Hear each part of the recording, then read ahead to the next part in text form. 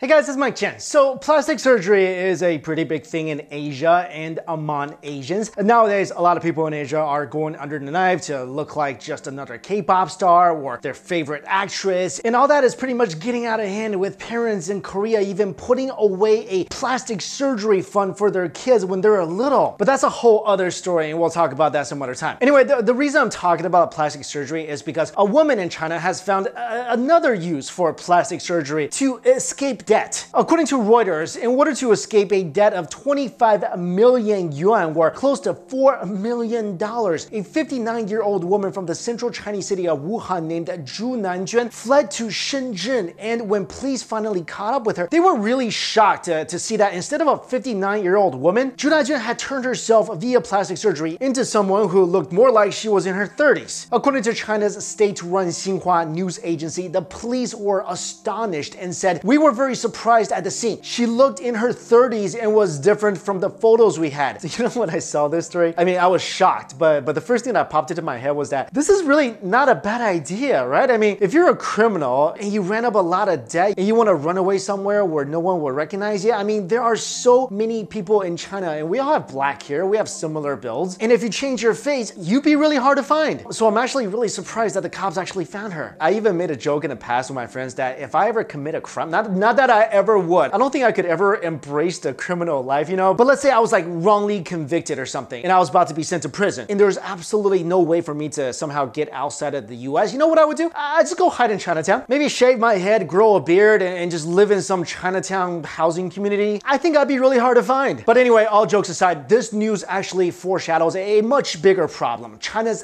debt crisis. So here's what's going on. China is trying to become more of a credit society, but the thing is, this is a relatively new concept to Chinese people. Now, getting a personal loan for a car or a house, that sounds pretty everyday here in the US, but in China, this only became available in 2014 after the Chinese government opened up regulations on personal finance. And when that happened, it opened up a whole new market for really easy to get but very, very expensive loans. This was very bad for China because most Chinese never even used a credit card, and now they can easily take out loans but at ridiculous rates like 36%. And the thing is, people don't even have to go to banks to get these loans. These things are offered everywhere. For example, people hoping to get, let's say, the newest smartphone, and literally while you're waiting in line to pay, there's people offering you personal loans on the spot with the promise of a really small upfront payment. So in these cases, people are buying more expensive models of phones because, yeah, they don't have to put down that much money. Of course, when you do this a lot, it becomes a huge problem. And now, just a few years later, household debt, which is estimated to have reached around 50% of gross domestic product last year, more than doubled in less than a decade. Also, what's really scary is that until recently, China doesn't even have its own credit rating system. So imagine a society with personal loans offered everywhere, super high interest, and really no way to measure whether a person is likely to pay the loan back or not. No wonder people are changing their faces to run away from their debt. And this is not the only thing people are doing. There's another report of a father who couldn't pay back his debt and resorted to selling his son online. And now Chinese courts are figuring out ways to better enforce loan payments. So this problem is really getting much worse before it can get any better. Oh, also the kicker is the woman who had her plastic surgery, yeah, she paid for the plastic surgery via credit. All right, guys, thank you all so much for watching this video. I'll see you later.